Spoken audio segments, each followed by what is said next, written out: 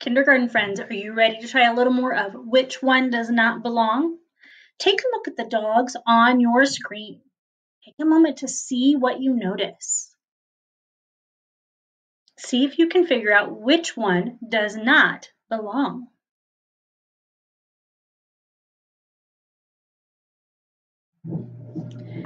Did you say that this one does not belong because it's smaller than the others? That is true.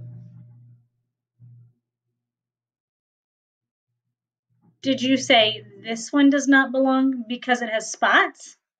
That is true. Take a moment to see what else you notice.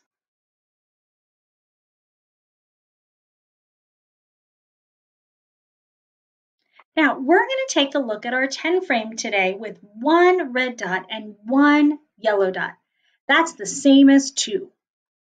1 and 1 is the same as 2. Now, did you notice my picture underneath? One finger and one finger is the same as 2 fingers. Can you give that a try today? 1 and 1 is the same as 2. Now, on your math paper today, you're going to have that picture.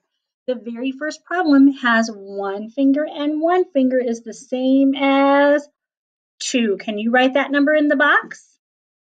When you go to the next one, you're going to see 2 fingers and 2 fingers is the same as, don't forget to write that answer in the box. Make sure you're writing your numbers correctly, and I'll be back again with you tomorrow.